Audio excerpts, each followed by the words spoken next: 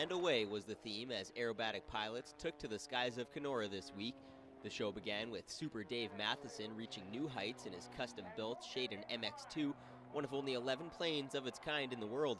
But that's not how he got his name. Yeah, I actually was flying a Cessna 180 on floats here in Northern Ontario, and the control column disconnected from the dash. So I flew it with the trim, the power, and opening and closing the doors to get it back to base. Other pilots who took the controls included the entertaining Kent Peach. He performed a comedy act, hurling objects at local authorities and landing on top of a pickup truck before it was all over. Then, things got loud.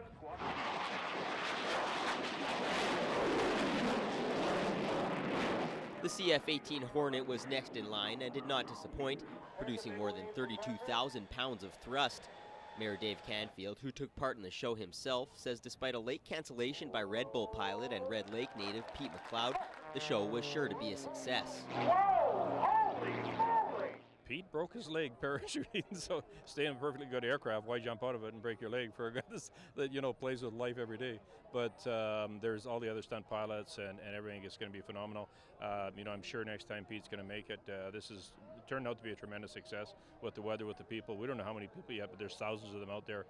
The night was capped off by the famous Snowbirds flying in and out of formation with expert accuracy and precision.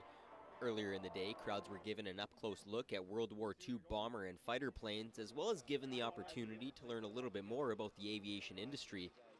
The event is designed to inspire youth to reach for the sky, and organizer John Gale says their show is one of the best. This is the real air show. I think we're about 2 acts shy of the Toronto International Air Show. I mean, they've got more jazz and a jet car and all that stuff, but in terms of actual aerobatics, we're right up there. We feel like we're the kind of city that can celebrate at this scale, and of course we've got some wonderful assets downtown in the Whitecap Pavilion for folks, and the MS Kenora is taking people out. I noticed it went by my house last night, full load, so we're just happy. It's great for the economy, great for our community, and we just love to have people come and visit and celebrate how beautiful it really is out here. Jordan Milani, TBT News.